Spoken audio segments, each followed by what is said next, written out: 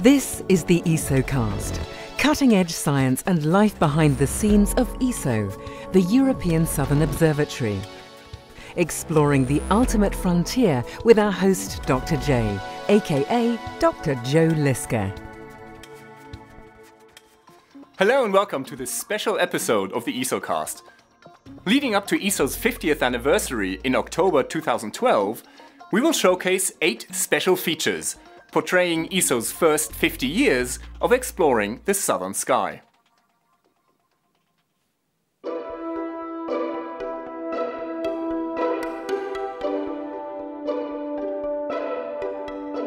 Stéphane Guizard loves the stars. No wonder he loves northern Chile too. Here, the view of the universe is amongst the best in the world. And no wonder he loves the European Southern Observatory, Europe's eye on the sky. Stéphane is a prize-winning French photographer and author. He is also one of ESO's photo ambassadors.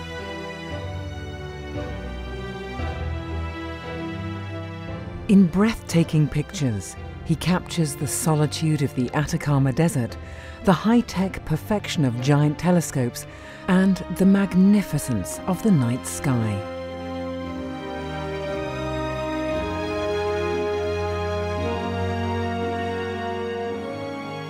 Like his fellow photo ambassadors from all over the world, Stéphane helps in spreading ESO's message.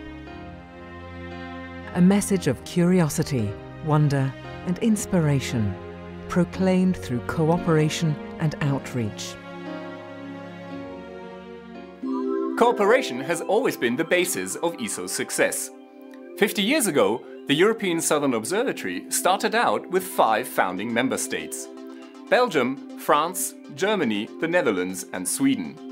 Soon, other European countries followed: Denmark in 1967, Italy and Switzerland in 1982, Portugal in 2001 and the United Kingdom in 2002.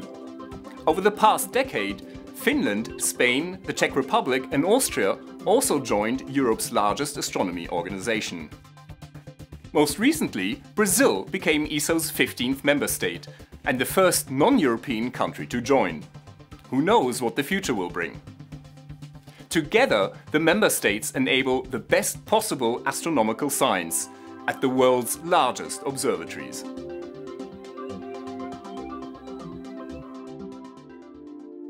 It's good for their economies too. ESO closely cooperates with industry in both Europe and Chile.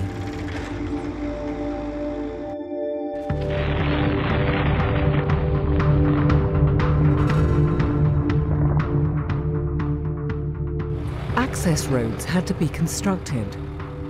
Mountaintops had to be leveled. The Italian industrial consortium AES built the main structure of the 4 VLT telescopes. Each telescope weighs in at some 430 tons. They also constructed the giant enclosures, each as high as a 10-story building.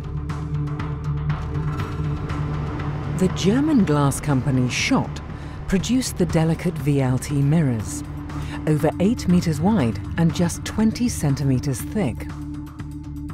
At Riosk in France, the mirrors were polished to a precision of 1/1000th of a millimeter before they made the long journey to Paranal.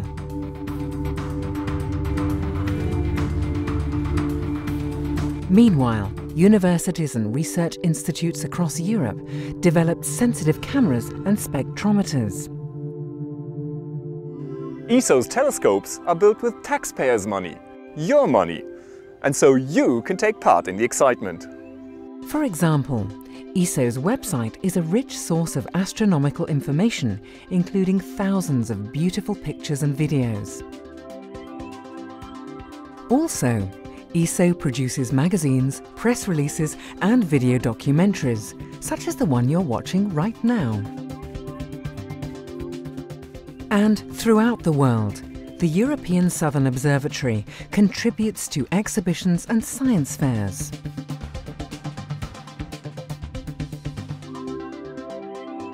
countless ways to participate in the discovery of the cosmos.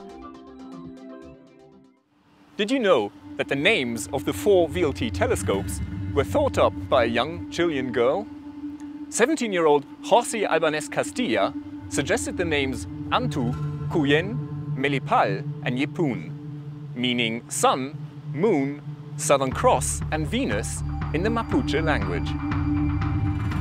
Involving school children and students like Horsey is important. That's where ESO's educational activities come in, like student exercises and school lectures. When the planet Venus passed in front of the Sun in 2004, a special program was aimed at European students and teachers.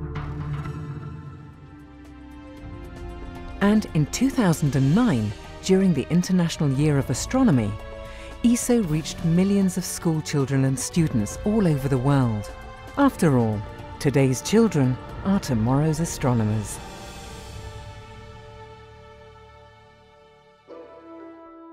But in terms of outreach, nothing beats the universe itself.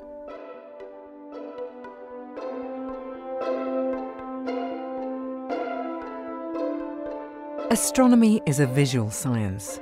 Images of galaxies, star clusters, and stellar nurseries fire our imagination.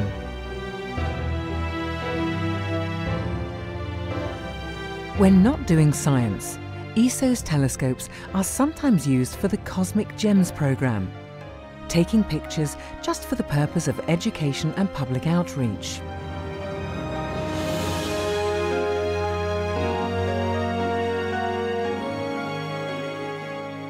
After all, a picture is worth 1,000 words.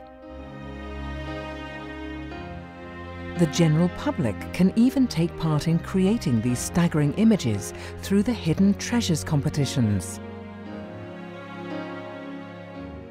Russian astronomy enthusiast Igor Chekalin won the competition in 2010. His marvelous images are based on real science data.